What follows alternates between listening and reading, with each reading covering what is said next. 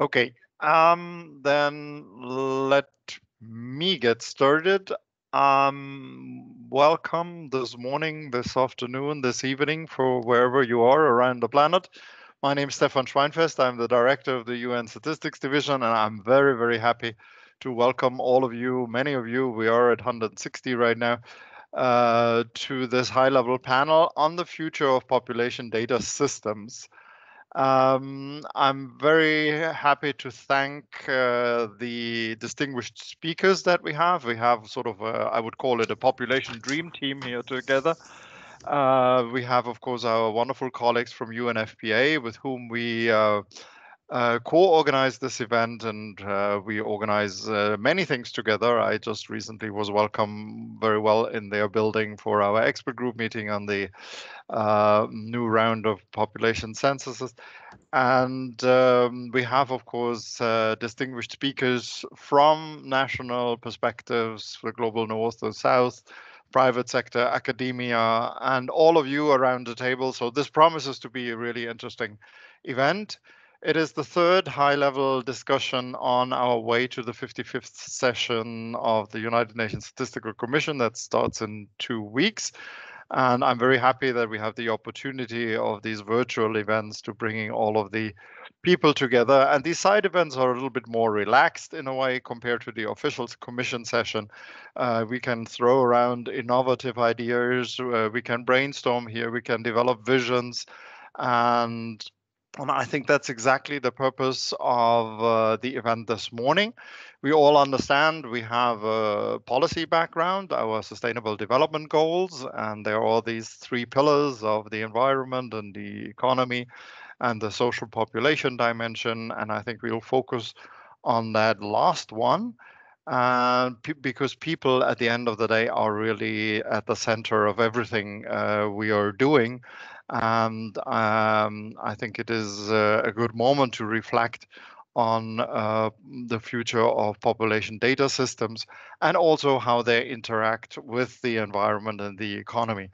So we have, as I mentioned, a very diverse group of stakeholders here, and that is very interesting, and that allows us to look at the whole landscape of population data and a variety. I think there are perhaps two things that have changed in the last couple of years that drive this reflection. One is we have many more data sources, a large variety of data sources, and we start with our classical traditional tools like census and surveys, but we also have administrative records, geospatial information, big data, many other citizen-generated data, many other non-traditional data sources. And we have to reflect on how we bring all of this together in an effective architecture. And then, of course, the second big push is the technological advancement. We can do things today that nobody could dream of 10 years ago, but we always have to reflect how we use these capabilities responsibly. I always say I like my Superman principle, with great powers come great responsibilities. So, and as a UN, we never start from scratch. We put a table in the middle of the room and invite all distinguished guests and experts, and we build on that, build on national experiences, on experiences in our stakeholder sectors, and so on, bring all of this together. And as my colleagues know, I don't like to read speaking notes, but I will read at the end one sentence which I really like and what my colleagues have prepared. I think we are here together to accelerate the transition towards a population data model that is fit for the future. So in that spirit, welcome. Thank you again for connecting, and simply enjoy this event this morning. Thank you. And I turn over to Francesca Groom, my head of the Demographic and Social Statistics Program, to lead us through the day. Thanks. Thank you. Thank you so much, Stefan, and a very warm welcome from me too. We will indeed discuss with our distinguished panelists some of the current trends that will probably continue to characterize the evolution of population data systems. And we will also touch on the potential challenges that will have to be addressed, including by ensuring an enabling environment for this modernization and transformation of population data systems to actually materialize in all countries.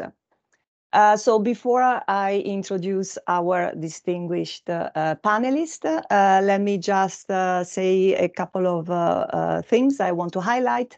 Please do not change the language of the captioning. The language needs to be set to English. And I would also like to remind you to use the chat box to add your observations, to share your experience, and of course, to ask questions for our panelists. So, but let me quickly introduce our speakers. I'm very pleased to have with us today Statistics Canada. We have José Began. She is the Assistant Chief Statistician of the Social, Health and Labor Statistics field at Statistics Canada. José, in her current role, she supervised the overall statistical planning and coordination of statistical activities in domains like the Labor Force Survey, the Disaggregated Data Action Plan, Canada's Quality of Life Framework, as well as the content of the population census. We also have with us Federico Segui. Federico is the Deputy Director General and the Data Steward and Chief Data Officer of the National Statistical Institute of Uruguay, where Federico is also responsible for the implementation of the integrated system of statistical registers and surveys. Thank you, Federico. We are also very pleased to have Linda Peters. Linda is a cartographer and GIS analyst with over 30 years of experience working in the geospatial industry, including for ESRI for almost 20 years. Linda today works with national statistical offices across the globe, helping them understand how to apply geographic methods and GIS to census and statistical activities. And we have Andy Tatum, who is a professor of spatial demography and epidemiology at the University of Southampton, and is the director of WorldPop. Andy, in his research, has led to pioneering approaches to the use and integration of satellite, survey, cell phone, and census data to map the distributions, demographics, and dynamics of populations for disease, disasters, and development applications. And we have Eugenia Giraudy. Eugenia is a research scientist in the computational social science team at Meta. She leads a team of researchers focusing on understanding how big data can help humanitarian organizations, governments, and academics on a wide array of topics such as migration, natural disasters, economic development, and climate change. And finally, we have our colleague Alessio Cangiano. Alessio is a technical advisor for census and demographic data with UNFPA's Population and Development Branch. And in his current role, he oversees UNFPA's Global Census Program, and he's the lead author of UNFPA's forthcoming policy paper on the future of population data systems. So Alessio is really our perfect discussant for today's discussion. So let's move to our first set of questions. Everybody looks very ready. So starting with you, José, with Statistics Canada. As a country with a mature national statistical organization, what are some of the lessons learned you can share with us about developing an integrated population data system? Thank you, José. Thank you, Francesca, and thank you for inviting me. I'm very pleased to be here with you all today. I think I want to start my answer by building on experiences around the Canadian census. So it was established over 350 years ago. There's a lot that has changed since then. And initially, we were conducting our census every 10 years.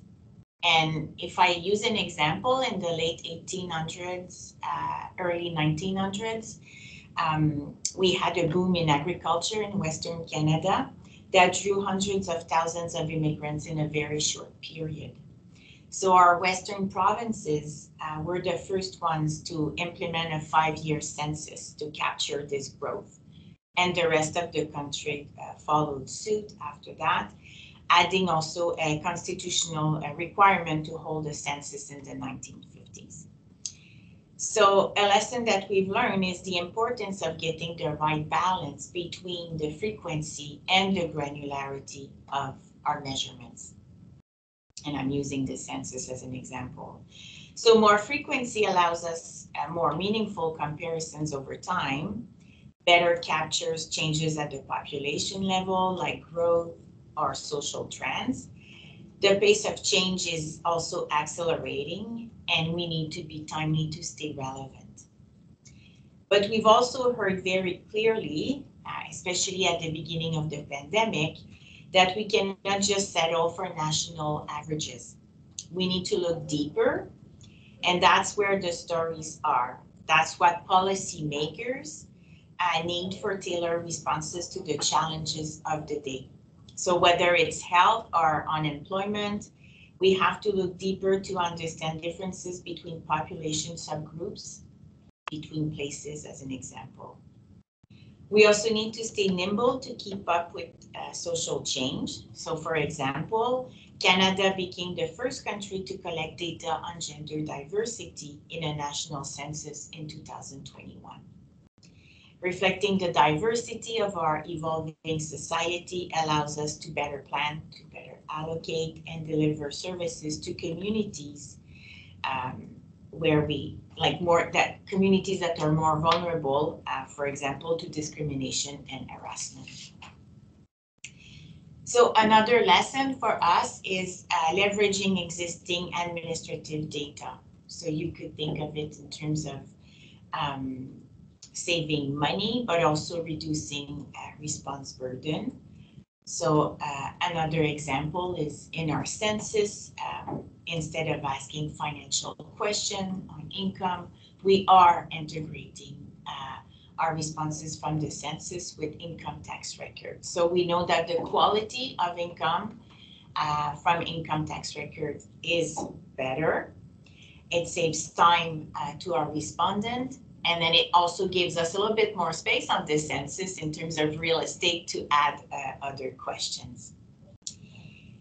So we're also using this method of data integration with other programs that we have to address data gaps that we encounter, especially as the pathways into Canada's diversity evolve.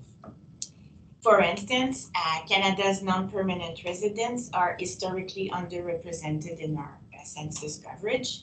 So by relying more heavily on administrative data from our Border Services Agency, we are using record linkage to understand the characteristics of non-permanent residents and also to gain a better understanding of whether they return home and their retention rate in Canada. And I'd like to end by also maybe mentioning a little bit that our work through supporting the Friends of the Chair of Social and Demographic Statistics has leaned into the foundational role of demographic statistics within the social statistics pillar. And demographic statistics are a crucial foundation for policy making, as I was explaining earlier, tracking quantity and characteristics of people over time, but also across locations.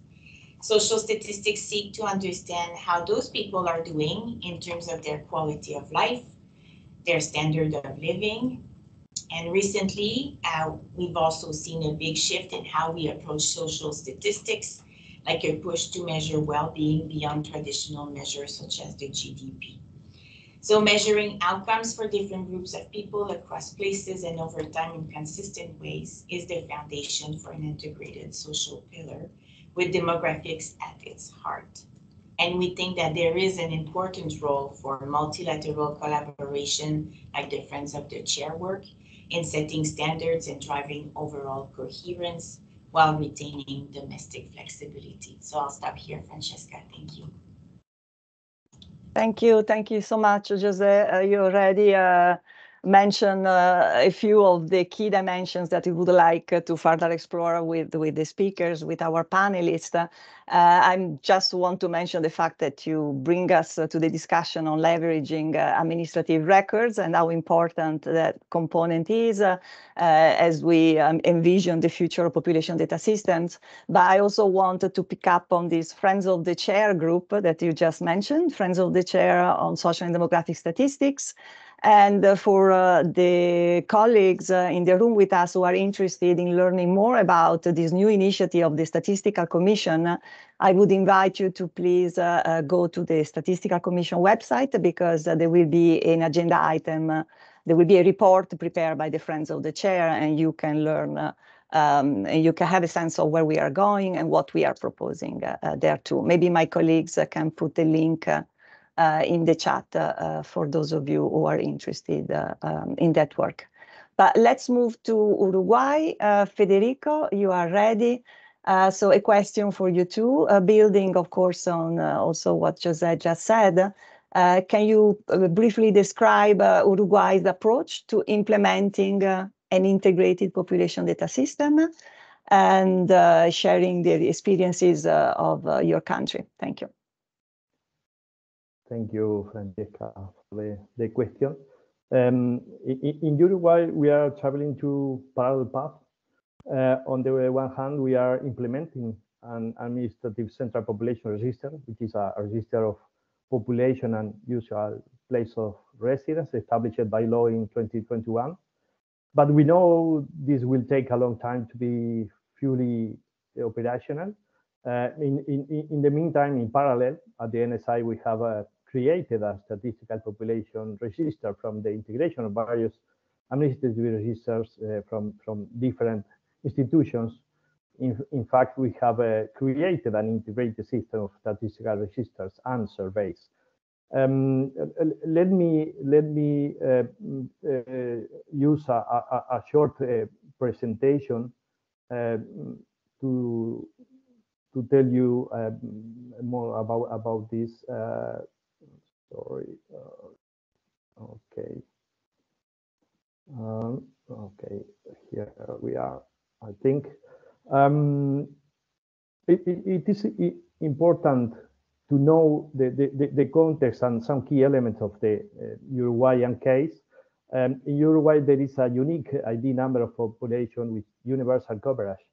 Moreover, we have a national identity card. We use this ID number everywhere for every register in the country.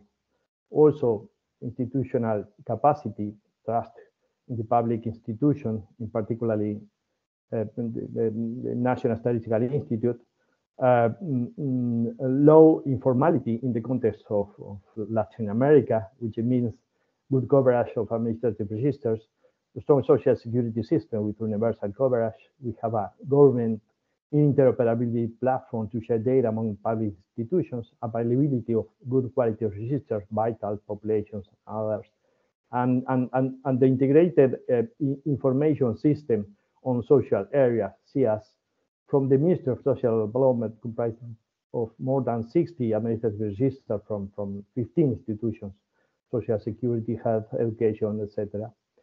Which it has been a great starting point. CIDE is an integrated system of statistical registers, but also censuses and surveys. It is based on the model of the Scandinavian countries, which is made up of 3 base registers: population, businesses, and real estate. One of the most important base registers of the CIDE system is the population register. We are using these sources for the population-based register. As I mentioned, the main source is the SIAS system from the Ministry of Social Development.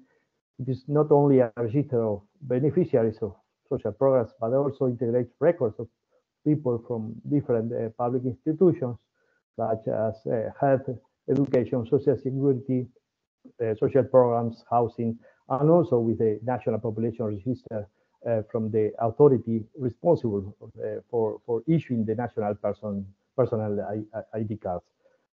When we receive this data, we integrate this information with other registers like migration, birth and death, and to adjust our over coverage and under coverage. And we also use the concept of sign of life. So we search persons in different registers to see if they are still alive or are still residents in the country. And my recommendation is accelerating data integration by leveraging existing initiatives or promoting new ones for public management and decision making, like this SIA system from the Ministry of Social Development, even without highlighting the potential statistical use of it would have for the NSO. Finally, let me tell you that in 2023 we conducted a pilot register-based census in parallel to the traditional census in order to compare both sources, taking into account the same reference period. And we tested our statistical population register and our integrated system of statistical registers. The objectives were evaluate the coverage and quality, establish the current gap between the traditional census and registers, compare both sources. For record linkage, we asked for the personal ID number in the census questionnaire. So it is a starting point for annual updates of census information. I don't have time to talk about the details of the register-based census pilot, but the results are very encouraging and inspiring. At this moment, we have our first population count based on administrative registers. We have a difference on 0.4% with the traditional census, taking into account the census non-response and omission estimations. In fact, we are exploring the possibility of including some data from administrative registers in the traditional census to cover non-response and non-coverage, which would make it the first combined census in Latin America and the Caribbean. Let me finally tell you that we have also an MOU with on technical assistance with Statistics Norway. They have conducted an assessment of our pilot register-based census, and we received their comments and recommendations. They visited Uruguay, and we have a visit study to Norway last week. We are very grateful with them for its support and cooperation, and we are exploring the possibility to provide triangular cooperation with third countries also. Thank you.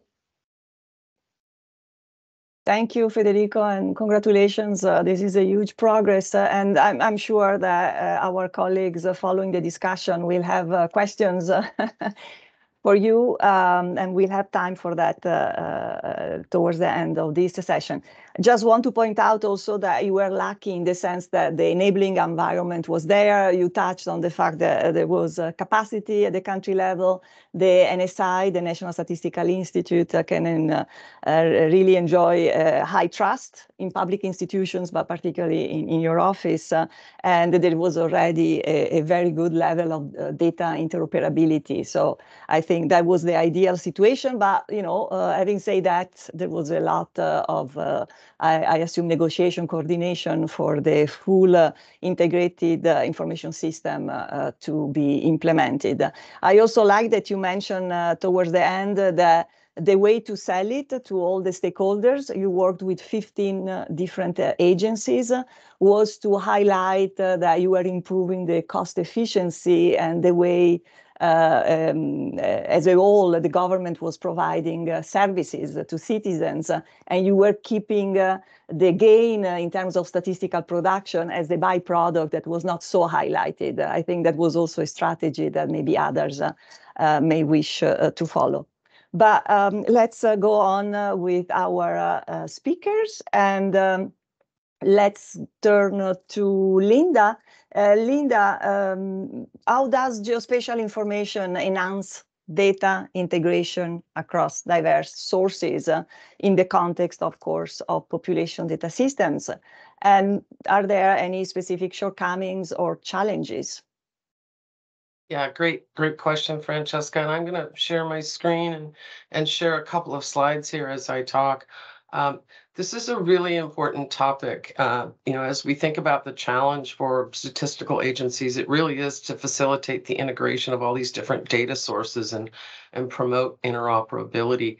And add to that the fact the external data producers and data users today are, increasingly exchanging their own data, right, amongst themselves. So it really, I think, underscores the importance of the global statistical geospatial framework. And we all understood this in the industry when we proposed this, right? This idea and the examples you see on screen really exemplify the value of using location to be able to represent data accurately. And we need to be able to combine it with other relevant data and do so using a variety of different types of information products. Now, GIS creates really that common ground that allows us to do that. It allows us to think about all the different factors, right? And we know this from our work. It's not just looking at economic data or environmental data or social. It's really bringing all of that together. And the language of geography, the science of geography, are the perfect foundation for organizing all of this information and understanding the complexity of the situation that we're dealing with. It really helps us simplify it and understand patterns, bring those patterns to life. So we like to think about what we call the geographic approach as geographers. A location and geospatial really helps us strengthen the ability of these national statistical systems to collect their data, produce it, manage it, and share it to meet the expectation of citizens and society and really accelerate data integration. As we think about that framework, and you can see the arrow there on the screen, if we include location in our data from the point of collection, from the point of measurement, then we can visualize it, we can map it, we can analyze it, and we can predict using location as the foundation in our work. And I wanted to touch on your last part of the question on the shortcomings or the challenges, if you will. I think the real challenge here is to leverage location. Using those common geographies, right? We think about there are so many different types of data sources out there today.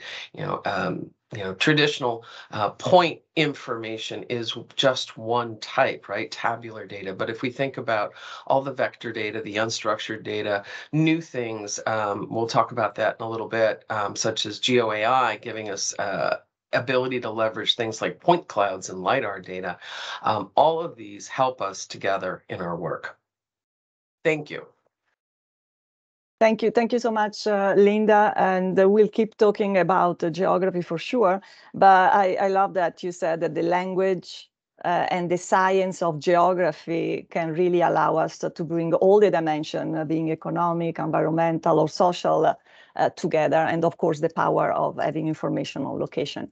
But let's go on, and I'd like to invite Andy, also keeping the discussion on geospatial, but you'll bring in this additional element of modeling. So can we envision geospatial modeling reducing the need for real world or real life population data?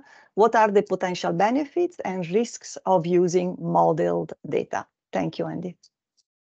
Great, thanks, Francesca. And yeah, thank you also the previous speakers for setting this up nicely, especially Linda, as I'm a geographer, so you've taken away some of that explanation. But firstly, just to say what actually is geospatial modeling in this context. So I'm talking here about where we cannot physically count everybody, we cannot physically count everywhere all the time. Plus, there are many settings where administrative systems can be incomplete or weak. We don't sometimes have the exemplary systems that we've heard about from Jose and Federico.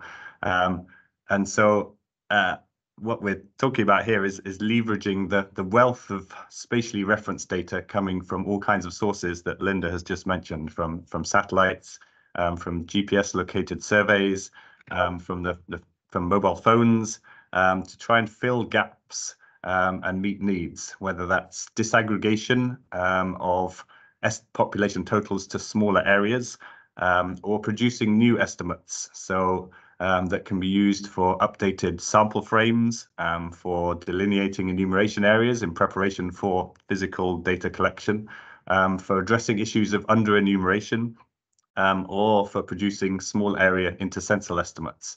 And we're really riding the wave of new forms of data from the satellite mapping of buildings, the AI detection and automated mapping of those, identification of neighborhoods, informal settlements, infrastructure, to be able to do things like complete censuses in areas where there are inaccessible areas. For instance, we've done engagements with Burkina Faso and Colombia where regions could not be reached, and these modeling approaches provided a way of producing those estimates. For making use of existing data from household survey listings. Examples include Cameroon and Papua New Guinea, where population estimates have recently been produced using those approaches, and working with field teams to collect bespoke data on population estimates for training of these types of models. And there's starting to be a growing acceptance and use among national statistical offices.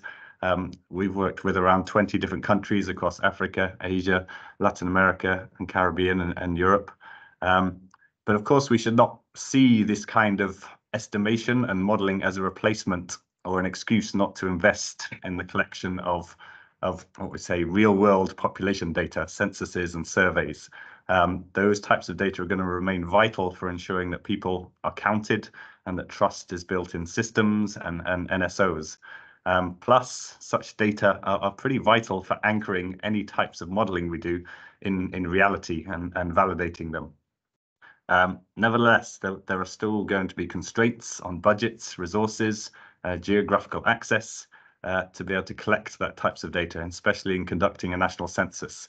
And we have seen these geospatial modeling approaches being adopted in multiple countries to fill gaps, supporting census preparation, tackling undercounts, and providing intersensal estimates.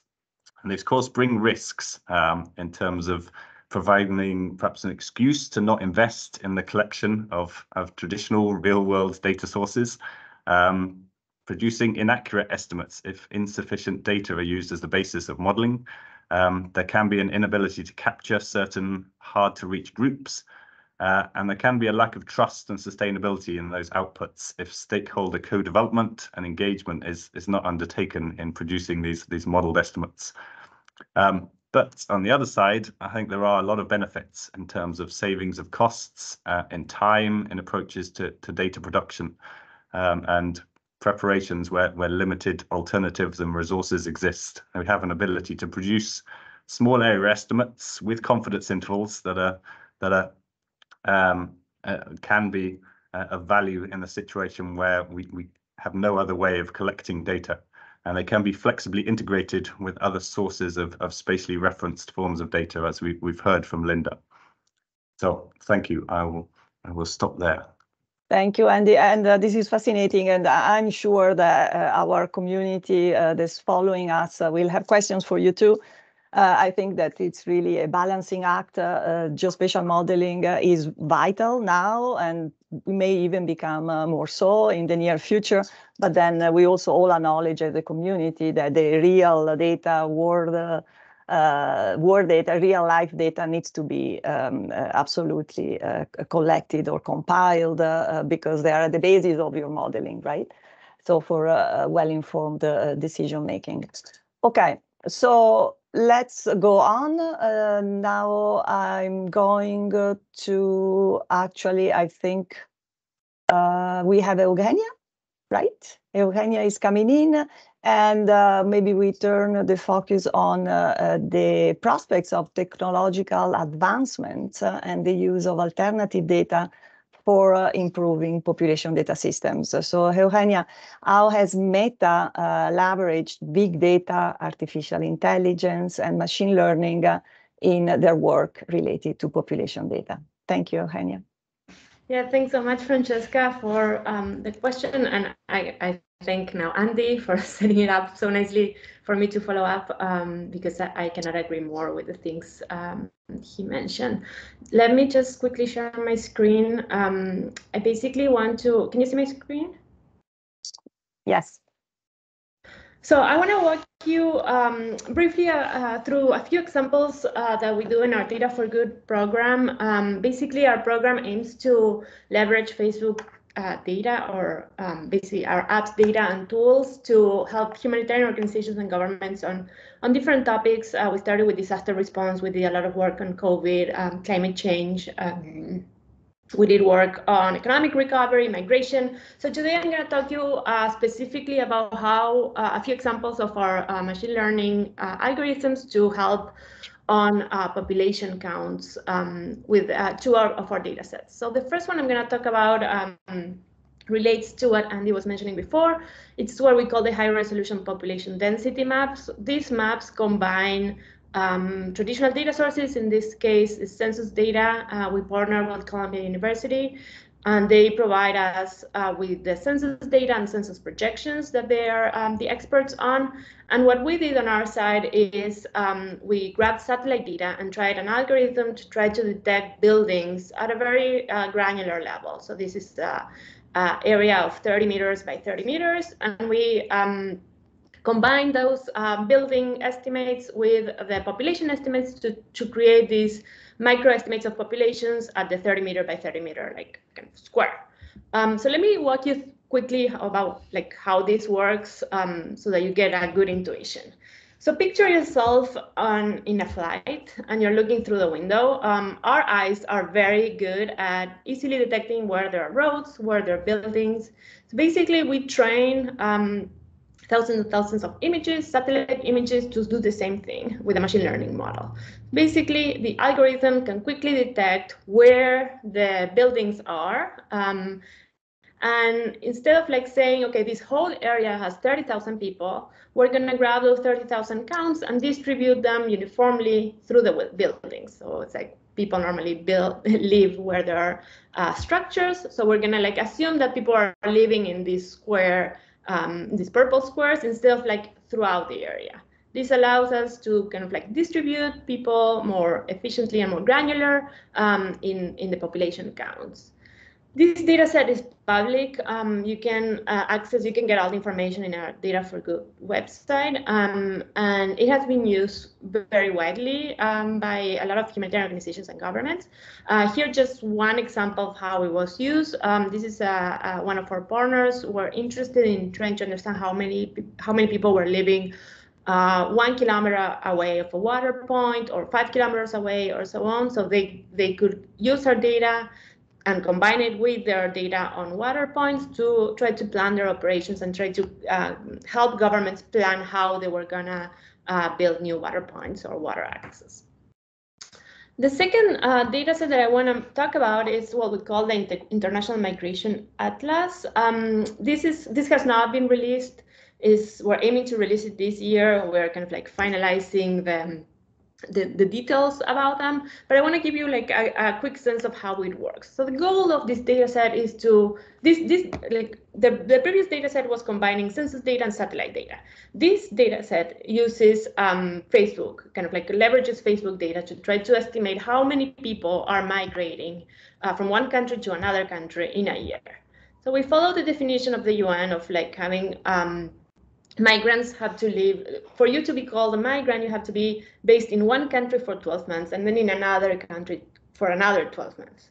So we use algorithm, it's called a segment-based detection algorithm that has been published by one of my colleagues to try to understand when these jumps happen using the estimates of the Facebook app of in which country you are based. And this is done with a combination of signals from your own port of where you live, your IP, where you're connecting from, and so on. So once we detect the number of people that are like 12 months in one place and 12 months in another place, we would like aggregate those counts up to the country level. And then we would add two other additional steps. The first one is that we would reweight our estimates. So we don't want our estimates just to represent Facebook users. We want them to be more similar to general populations. So similar like surveys reweight their samples to make them representative of not just those like 1,000 people that were participating in the survey. We do the same thing to make our sample of Facebook users to be more representative of the general population.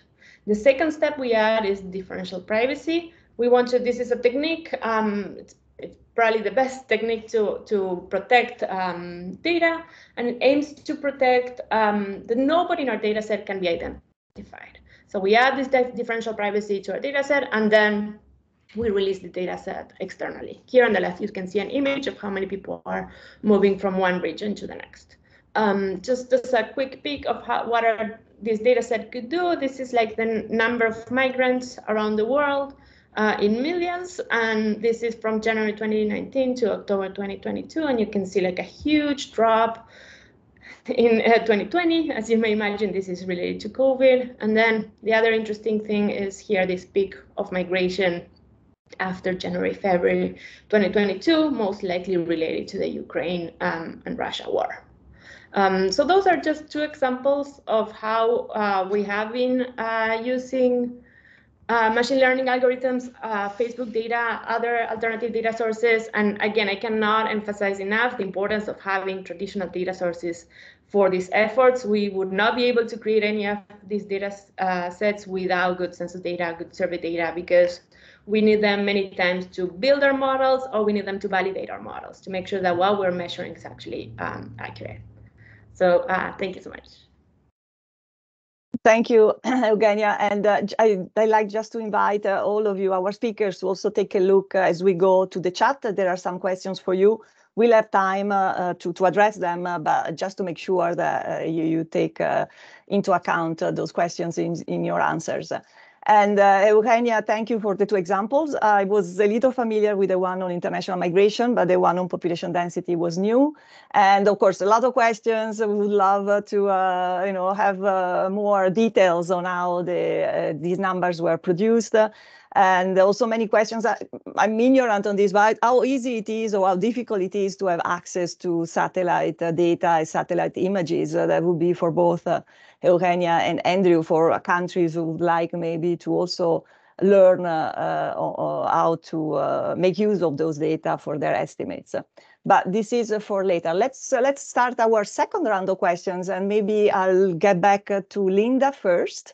Linda, do you also want to come in and maybe comment on the pros and cons of artificial intelligence and other advancements in technology in the context of improved population data? Thank you, Linda. Yeah, absolutely. And hopefully you can see my screen again. And listening to what Eugenia had to say there, obviously the advancements in technology are impacting all of our work, right? In the world of GIS, we're looking at those changes that are happening in so many different areas. It's happening in analytics, it's happening in visualization, storytelling, right? We have to communicate our information out. And of course, in the integration of remote sensing and in the area of AI. In the area of spatial analytics and data science, in particular, it really is changing the way that we work and the way that we can work together. We can collaborate now much more easily than we used to be able to with other agencies, with other science, with other statisticians. So tools such as Model Builder, or being able to work with notebooks, SciPy, Pandas, all the tools that we're used to within a GIS system really changes the way that we can think about our work and how we can engage with others. And it's moving into the area of AI. Of course, everybody wants to know about AI. And as we think about it, we've got to think about the different ways that we can use this, right? So generative AI really is about creating new data versus conversational AI, which is really made possible by natural language processing. versus things like deep learning, which is a type of machine learning based on artificial neural networks. And so at Esri, again, we look at all of these different ways, and we think about how it can be applied with GIS. And I'll start with the deep learning, because at Esri, we've been doing work with deep learning and GeoAI for many, many years. If you've been around at all, you're familiar with this idea of feature extraction, right? But today, using ArcGIS pre-trained deep learning models, we really help you eliminate the need for huge volumes of training data or massive compute, right? The idea here is to use the AI knowledge and to accelerate your workflows with the resources that are designed for a specific task, for a specific image, for a specific feature to be extracted. And you can see the many examples on screen there. It lets us do things like land cover classification or image redaction or detecting objects. And you can automate the way that you extract this information and really get meaningful insights from the imagery, from the point clouds, and even today from video as well. So again, at Esri, we're thinking about this in new ways. ArcGIS really is being infused with even more AI technologies. We have many different deep learning models, as I mentioned, but we're also looking at how do we use these other tools? How do we use generative AI? How do we start to think about automating the way you extract meaningful insights from imagery as well? So there's so much going on. AI combined with GIS really can help you accelerate intelligent decision-making and assist in providing actionable recommendation, allowing you to create new information products.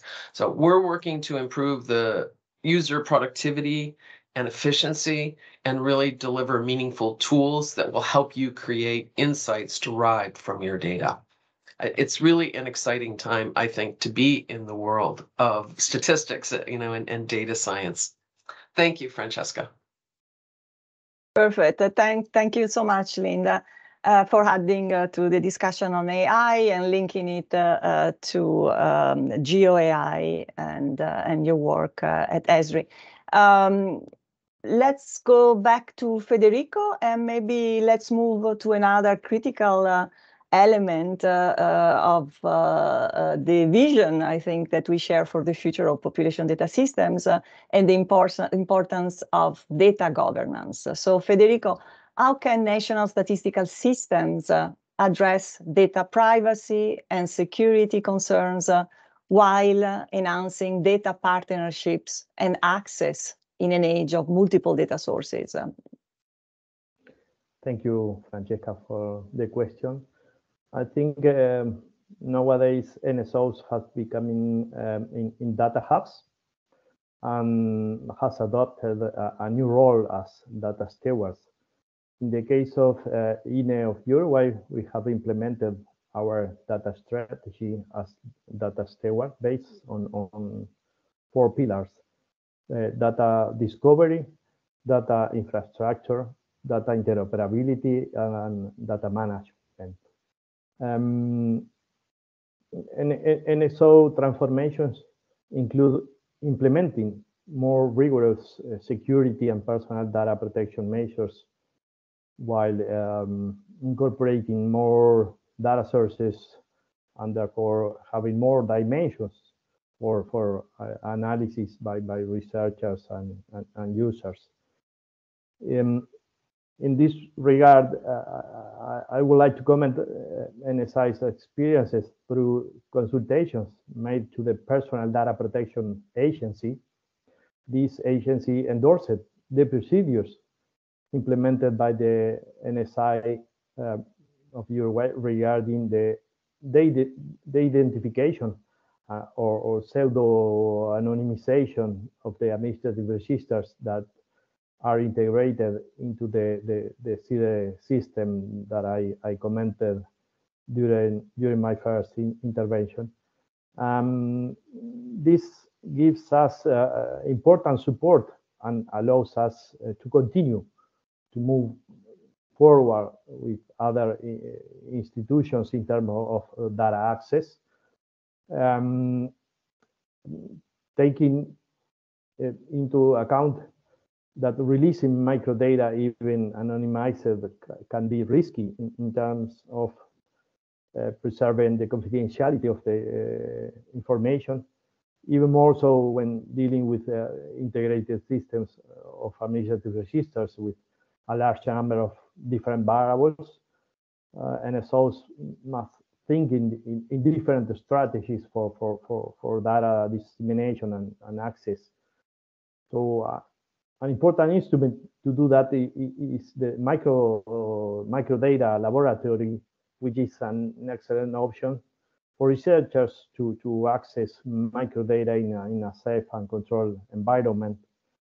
The NSI implemented a microdata laboratory, and this has encouraged the formation of collaborative projects between academia, the private sector, and the government. They understand that if they share data with the NSI, it is a neutral actor with no interest in their businesses. They will have the opportunity to integrate data with new data sources that are adding value to them, so they will get more powerful insights. In this microdata lab, researchers use the microdata to make their analysis and research, but outputs are not available for them until the NSI employee makes a statistical disclosure control of the outputs, and then enables the researcher to access to the output. And I would like to mention a recent example of collaborative project among Ministry of Interior, the NSI, academia, and private sector to produce statistics on marginalized, formerly incarcerated persons based on integration of different administrative registers. And it is a very important and interesting project. Thank you. Thank you so much, Federico. And I like that you shared also specific examples and mentioning the microdata laboratory as that's a controlled environment. It's where the way you other collaborators and partners can work together, can have access to micro level data. And it's also a critical way to improve collaboration across all the many stakeholders you are working with, and that will be key players also in the next generation population data systems, hopefully in all countries. So maybe, Andy, from your perspective, you are the representative from the academia with us today. How can collaboration among and the engagement of different stakeholders be improved based on your experience? Thank you. Thank you. Yeah, and I'm not sure I represent the whole of academia, because that's impossible. We're always arguing with each other. But yeah, I think thank you again to Linda and Eugenia for laying out the groundwork here in terms of some of the types of data and collaborations that we're being able to make use of in terms of the advances in satellite imagery, in AI, in geospatial processing. And I think a few years ago, I was more of a traditional academic, maybe producing population models, outputs, and putting them out there openly, and ending up really just talking to other academics. And I think what's really changed recently is being able to partner with different UN agencies and to co-develop, strengthen capacity, and hand over really local ownership of some of these approaches to foster trust in these types of methods, to ensure that we are producing and designing these types of spatial modeling approaches to meet the needs and making use of the most appropriate data, and often undertaking this research together. There are often a lot of enthusiastic people within national stats offices who are keen to learn these approaches and take them on. Something that's really been valuable as well in terms of getting these types of geospatial approaches adopted and used is having as much as possible the data open, the methods open, and externally peer-reviewed and validated provides both transparency to how data were used and what was undertaken, but also building trust. People can see what was done, what types of methods were undertaken, and be able to replicate them where possible. And this kind of co-development, I think, has led to quite a few successful engagements where we've had collaborations in the past and recently led by, for instance, UNFPA, bringing in satellite data providers, bringing in other academics, and sometimes bringing in donors themselves.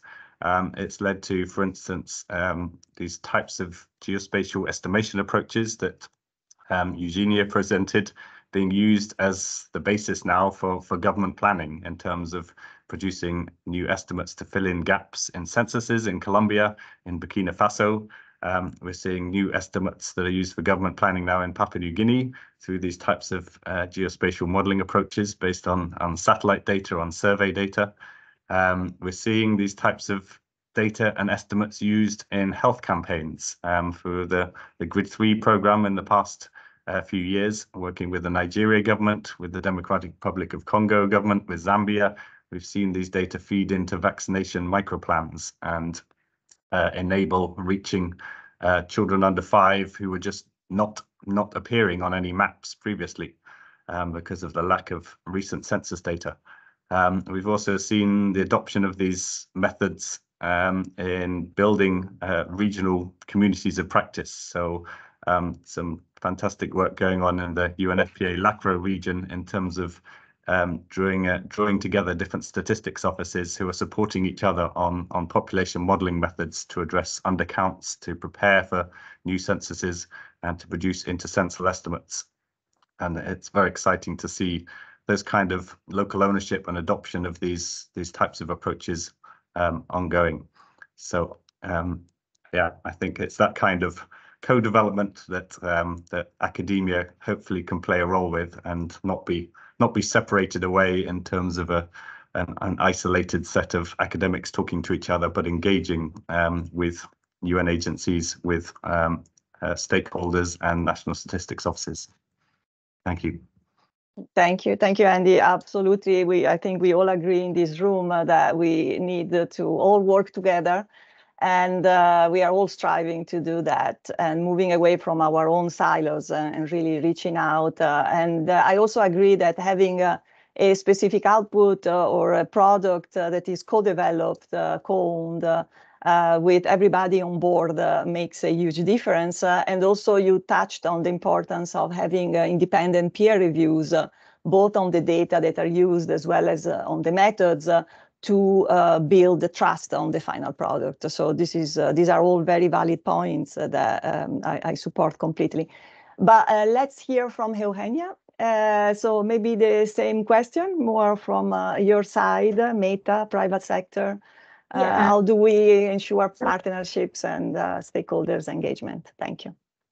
Yeah, I totally agree with what Andy was saying. I think that, so for us, we spent about let's say 2 years building a data set. And this includes kind of a lot of different steps, right? So we hear there is a need on migration data. So it's okay, how do you define migration? What data do we use? How do we validate it? It's kind of a very long process, and it makes a huge difference if we develop it alone or if we develop it with the experts on the ground. And this matters in a few of different things. So the first one is early on, first on kind of what methodology we're gonna use, how are we gonna measure this? We released once a data set. We have a few data sets that are for disaster response, and these mostly aim to help organizations that want to know where people are moving to, how many people, what part of a city lost connection, or so on. And one of our partners, the Internal Displacement Monitoring Center, came to us and say like, look, these numbers on displacement don't make sense. I was like, great, tell us about it. and that was kind of like a huge like learning experience for us. And after that, we kind of like work with them. We would meet weekly to improve the methodology. And that created us like the opportunity to build something. As I said, it's like if we're working on this for 2 years, the worst scenario for us is that we're going to build something that nobody's going to use, right? So that's like, we want to avoid that. So for us to avoid that was like, this was like a great experience, right? We would like meet weekly, show them like results, say like, hey, what if we like measure this? What if we exclude this type of data? Like, what do you think about this disaster? Does this make sense with what you're seeing on the ground? So it's like kind of like that feedback loop is central for building something that is going to be used and to create trust. The other part where the relationship is really important is to validate our estimates. So one of the main challenges that we have is that we create data sets because there is a data gap, because this data doesn't exist. So we try to leverage our data or our technologies to help kind of like provide another data source. But because this data doesn't exist in the real world, it's very hard for us to validate it, right? It's like, what are we going to compare? Like, let's say migration flows. Like there is data on the world on migration flows, but many times it comes from countries that are richer, have better like statistical offices, have better like kind of like administrative data. And like, does that mean that if we do well comparing to those, are we doing well with those that don't have the data, like poorer countries? It's kind of like, it's very hard for us to like get the trust that we're doing a good job, and especially because our data has to be global. So validating and kind of like talking to the experts on the ground on how our data looks like is also key. I totally agree on the third point of publishing our methodologies. So we aim to publish in peer-reviewed journals so that we get feedback from the experts in academia on how this is done. Many times academics also participate on like developing the methodology or like on providing us like their expertise, like in the example of the population density maps and our collaboration with Columbia. But like publishing is another example to add transparency and help people trust what we're doing. Methodologies, you can have like many different types of methodologies. We might get it like, we might choose things that other people would not choose, but getting kind of like a check that what we're doing is reasonable is kind of like a key step. And then the last thing is kind of like combining data sources, right? Like being able to talk to those that produce the traditional data sources and say like, hey, how does this compare to your estimates? Does this make sense? We're overestimating here compared to you, why this could be, why this cannot be. It's kind of like, so building these relationships and comparing traditional data sources to non-traditional data sources is key, because many governments and agencies are just used to the traditional data sources. So it's like they need to trust that the new one relates to the traditional, or it's like, or why is it different, and kind of like can have an explanation for that. Thank you so much. I think we are all agreeing that this is a critical ingredient for the future population data systems, right? We need to be able to work together. And Eugenia, yes, you need this feedback loop with the experts on specific thematics. You mentioned the international migration, and I'm sure that you are also involving not just academia, but also the national statisticians, so government officials who will have the hands-on type of experience on this type of data. We really look forward to the final results. You show us a little bit of the millions per month over a few years, but I remember also seeing some big number floating at one point. So very much interested in seeing this work published. And we look forward to working with you all. Let's conclude. I have one last question for Jose. So we go back to Statistics Canada, and maybe Jose, you can help us in also getting back to the basic. We didn't talk so much about population housing censuses and survey programs. It links well also with what Eugenia just said, right? And also Andy, we need to have real data also for any AI and machine learning modeling, etc. So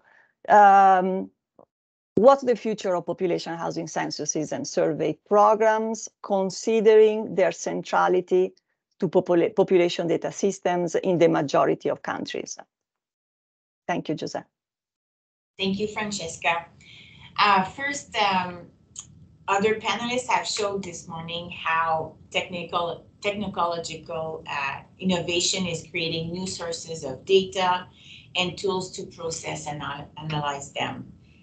So my first point is around how this is changing expectations about pace and delivery of disaggregated data.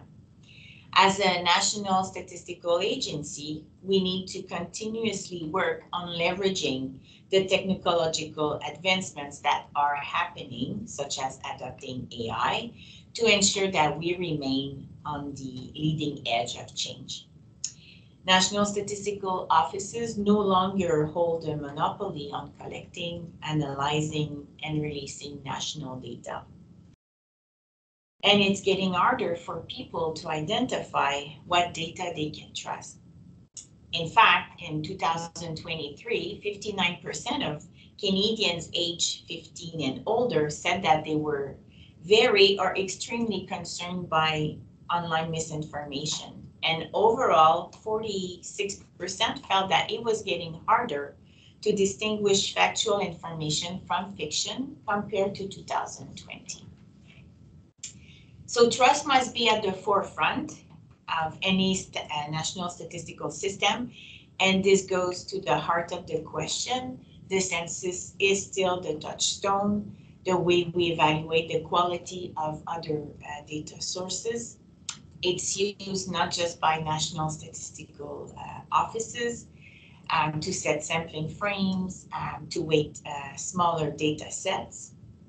So protecting our data is integrated into every activity at Statistics Canada, whether it's collection of individual data, access to data, or disseminating detailed local results. And our ongoing efforts have been recognized. In 2018, there was a public opinion survey from ECOS showing that nearly 9 in 10 Canadians trust Statistics Canada. So this trust translates into cooperation.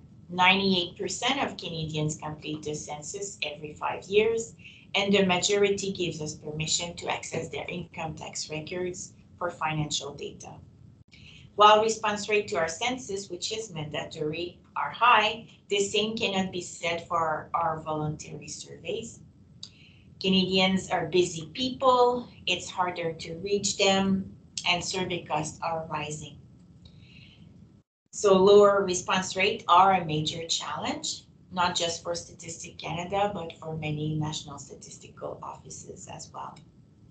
And to respond to that challenge, this is where we need to consider the right mix of surveys and other data sources while still meeting policymakers' needs.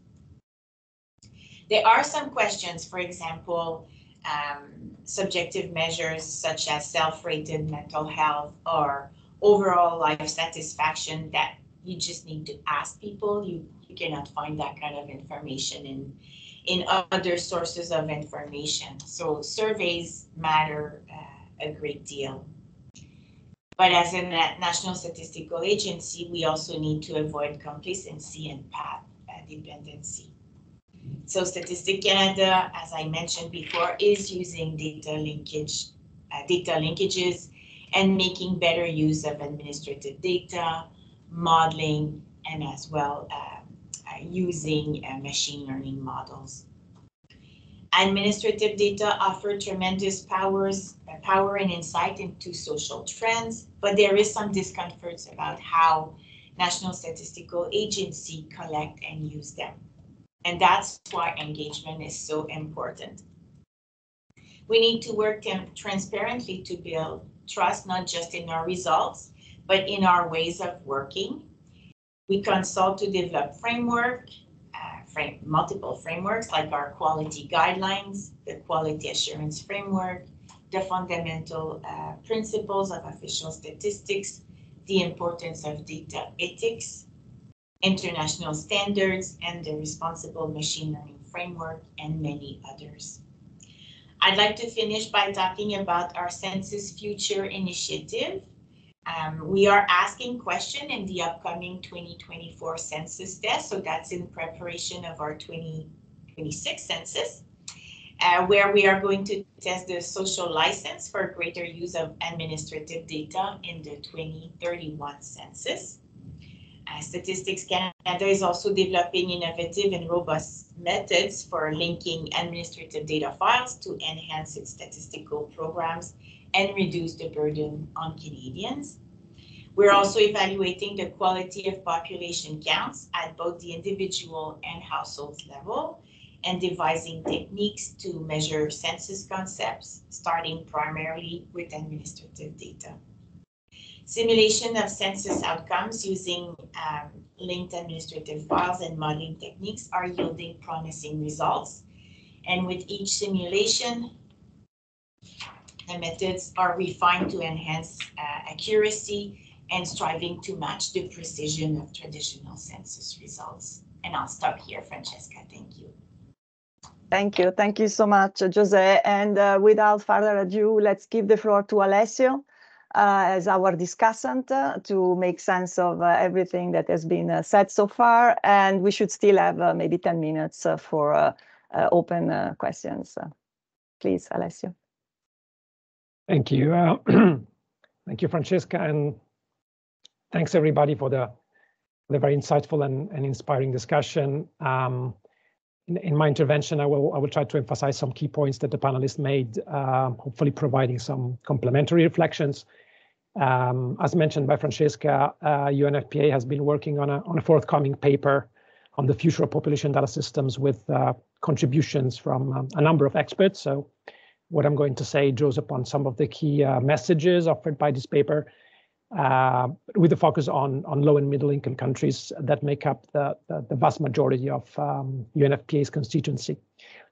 I'd like to start from the general observation that as we prepare for the future of population data, we need to understand the evolving landscape of data needs.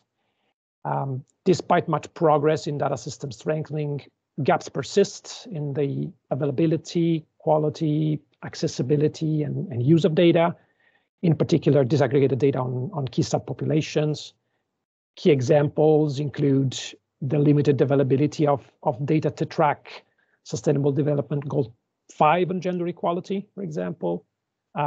We talked about migration data, the difficulty to reconcile migrant stocks with migration flows, maternal and other cause of death data, and data on some of the hardest to reach groups, such as people with non-binary gender identities, persons with disability, Afro-descendant people, indigenous groups, etc. As we look to the future, we see global megatrends that are reshaping our world and are also increasingly creating new data needs.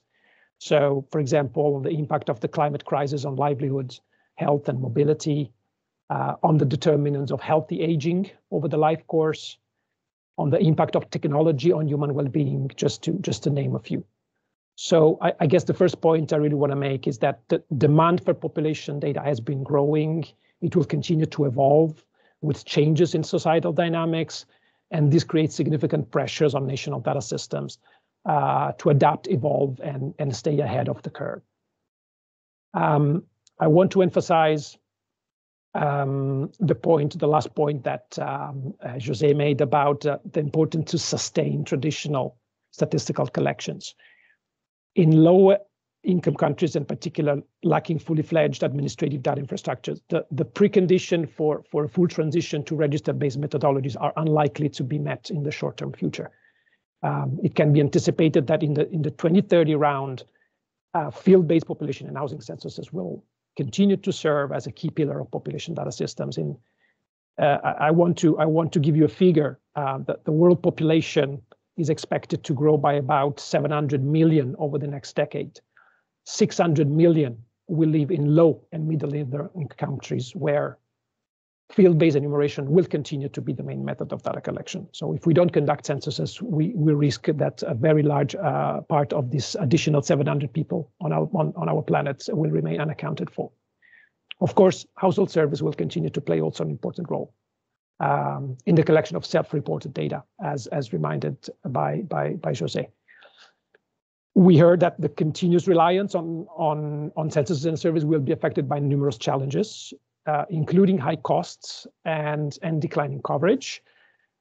Cost-cutting pressures on statistical agencies will most likely continue. And in an area of stunted economic growth, prospects for significantly expanding donor support for development data are also limited. So it will be necessary to develop effective domestic financing mechanisms and adopt alternative methods that generate cost efficiencies. As we look forward, however, this may not be sufficient. It will be very important to ensure that the benefits of conducting censuses and surveys are well understood to establish the political will and the political support for the 2030 census round. We heard a lot about data systems integration and as a key pathway towards optimizing population data systems.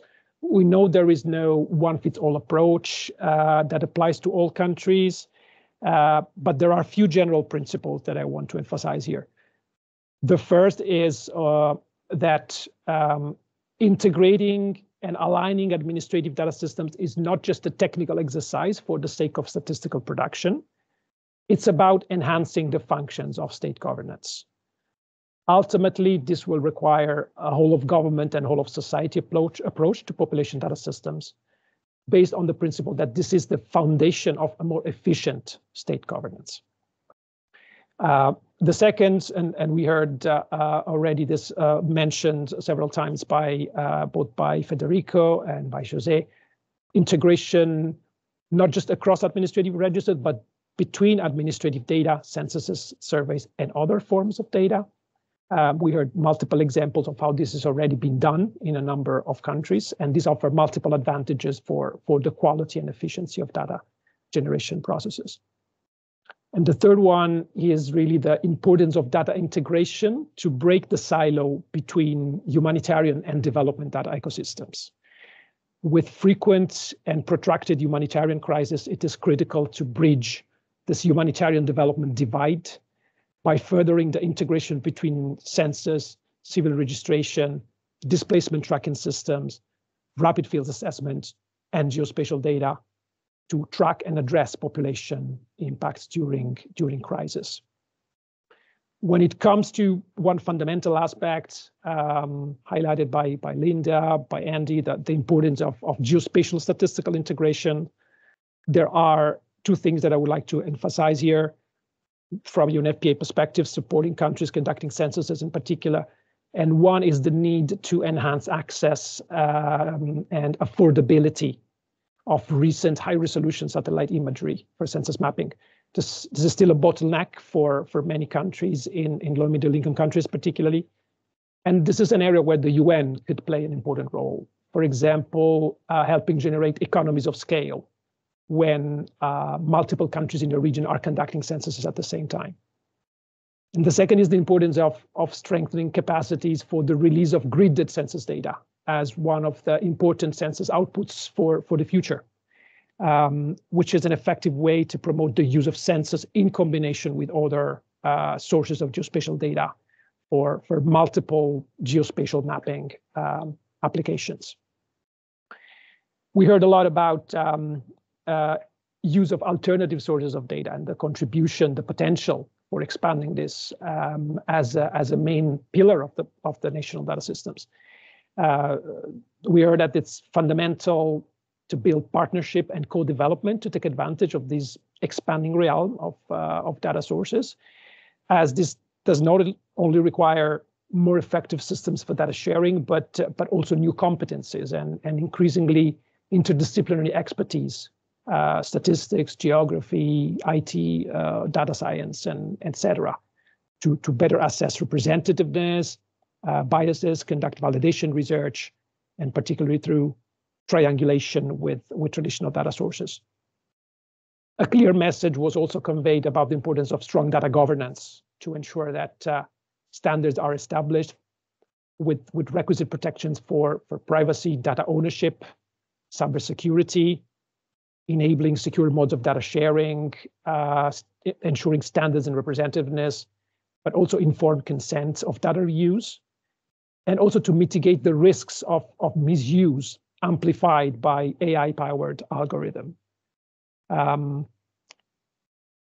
I want to conclude by emphasizing that what we are seeing today is, as practitioner in population data institutions is really a diversity of pathways to the future.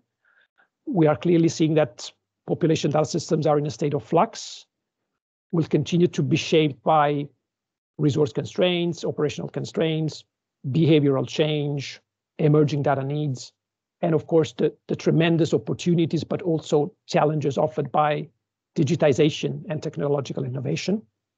It is fundamental to recognize that countries are at very different stages of data transformation and may require different pathways in their journey to a future-ready population data ecosystem.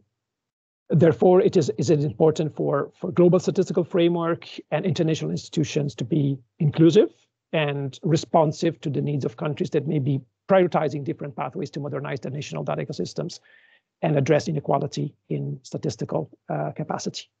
Thank you very much for this opportunity, and over to you, Francesca. Okay, thank you so much. I think you did an excellent job, Alessio, in putting all the pieces together, and definitely there will not be one solution fits all, but I think that, today the goal was to highlight some of the key characteristics in this shared vision for population data systems in the near future. I also like that you touched, and I think you're the only one, on the need to better link and talk about the humanitarian and the development systems, also from a data and the statistical perspective, particularly given the increase in all sorts of crises. So the two worlds of data will need to be better integrated and connected. But having said that, let's have a few minutes, 7-10 minutes, to go through the many questions that have been asked in the chat. I already acknowledge that some of our speakers, they were listening and they were also taking care of answering questions that were directed to them, so that's lovely. But if anyone in the room, and you are many, I think there are 230 people or so, if you want to unmute yourself, if that's allowed, maybe someone in PNSD needs to tell me if that's a possibility. Can they unmute themselves? Can they raise their hand? Yeah, they can unmute themselves. You can unmute yourself. Please raise your hand and then we'll enable your microphone. Okay, thank you. Yep. Okay, we have Ortigosa. I don't see your full name, apologies. You can unmute yourself. Yeah, I'm already on mute. Anna, hello, okay. Good morning. I'm Anna Good morning. Ortigosa from Pan American Health Organization.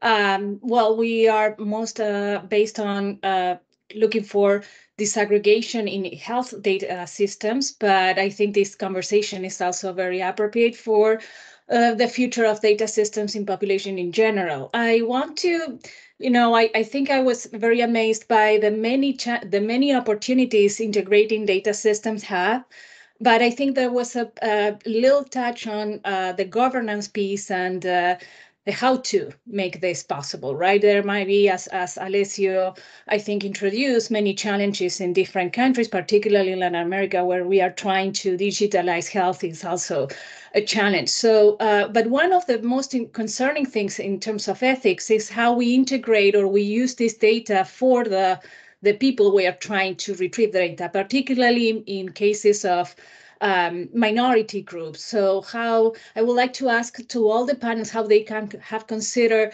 the governance or the agency of people or groups or communities in terms of using and doing stewardship of this data. I think is that, not sure it's clear, but that's my main question. Thank you. Thank you, Anna. Maybe quickly, just one additional question, and then we go around the room, and I think that will be it. But there is still the opportunity for you to respond to the questions that were directed to you. Anybody else? 1, 2, 3? No. So who wants to start? Linda, you look ready. Thanks, Francesca. Yeah, again, I think about governance and I think about the stewardship of the data, and this is why it's so important to tie things to location. So there was another question earlier as well that talked about displaying historical changes in population, right? If we want to be able to do things like that and do longitudinal studies and have trust and confidence in our data, then we have to be able to have common geographies and to be able to tie things together. And again, I think by using the systems that we have today, the tools that we have today, we can ensure the accuracy of the data. And it takes thought to do that as a statistician, especially when we're looking at small area geography, right? And when we're starting to try and understand things like that and keep things like privacy in mind. But the tools are there for us to do it. It really is more about the governance and how we manage that. Thank you, Linda. Federico, I think you touched a little bit on also your role as data steward at NSO. Please.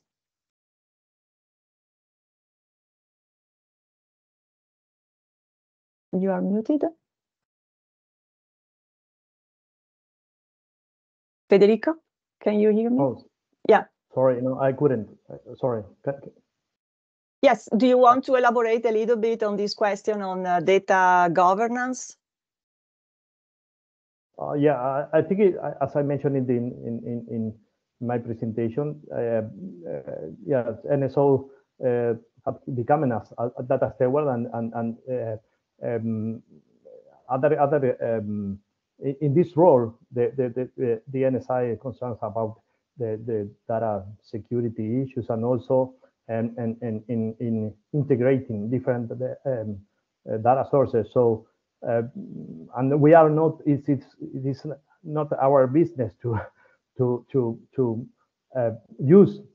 I mean, the data for the purposes that the data owners have, but it allows the researchers to integrate different data sources, and we can provide access to more dimensions for them. So it is a good collaborative initiative to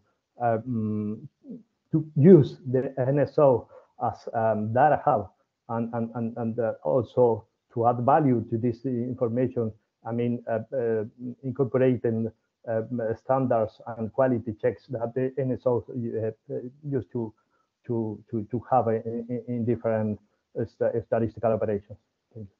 Thank you. Thank you, Federico. So data stewards, but also data hub. Maybe Eugenia? Yeah, we spend a lot of time thinking about data privacy and how to protect the data of our users, particularly when we use data that is related to our apps. And if we're going to release a data set publicly, it has to meet the highest criteria of data privacy, and that's when we add differential privacy. We also have access control data sets for data sets where if we add so much noise, they would be meaningless, but they're still relevant for these situations like disasters. So if we add too much noise for a disaster, the information would not be relevant, right? Because it's kind of like smaller populations moving in real time. So for those, we have data access, and only people that are only basically humanitarian organizations can access that data. So that's another way to kind of add a control of how the data is used. And we a third option was for instance, we were reached, the Data for Good program was reached by those working with the Ukraine refugee crisis. Basically, the main problem that they had is that they had great data on how many people were leaving Ukraine, how many people were entering the European Union, but then they didn't know whether that people were staying in Poland, going to Germany, moving to Spain. So they came to us and kind of we together made a decision to leverage our data that we would have about movements of people.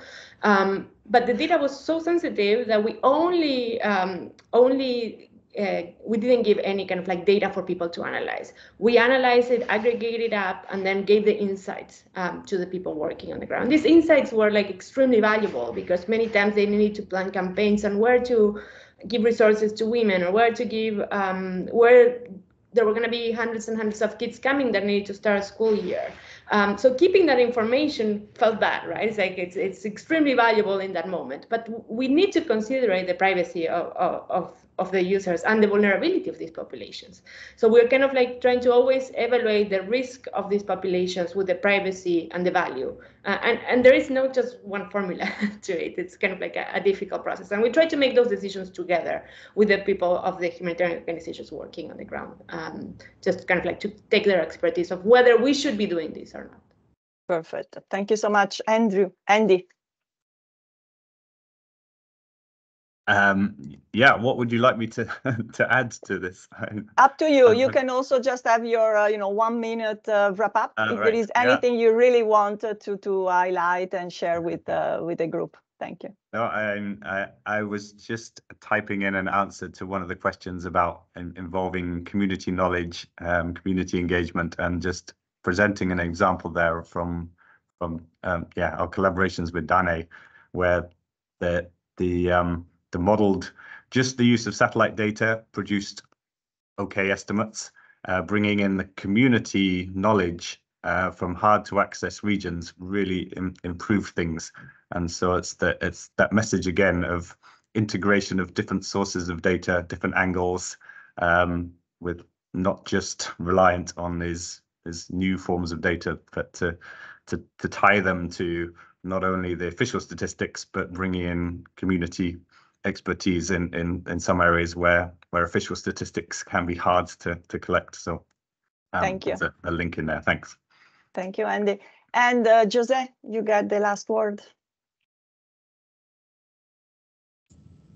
Thank you, Francesca.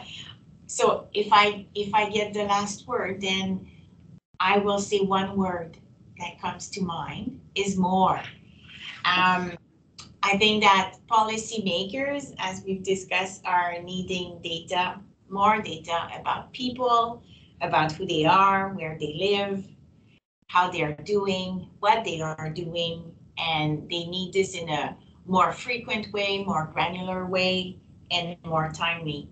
And as we said earlier, they are so cost associated with that. So we are cost constrained, but that means prioritization and finding that right balance between survey and statistical programs and administrative data linkages and modeling while still satisfying the needs of our users. Thank you. Thank you, Jose.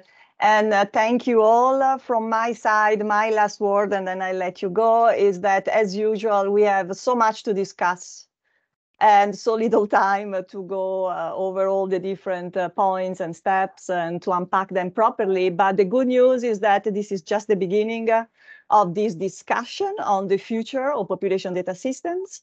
In a couple of weeks, we have the UN Statistical Commission, where we will discuss further population data systems, particularly in the context of population housing censuses. We also have an agenda item on this Friends of the Chair on the future of social and demographic statistical systems, very much related. And please also take a look once it's available to Alessio's and UNFPA report on the future of population data systems, because I believe that will also be a very valuable piece for all of us to reflect on and meet again soon to further discuss this important fundamental element of any national statistical system. So with that, thank you all. Thank you, our expert panel, and we'll see you all very soon, I hope. Thank you. Thank you very much. Thank you. Thank Bye. you. Bye-bye. Thank you.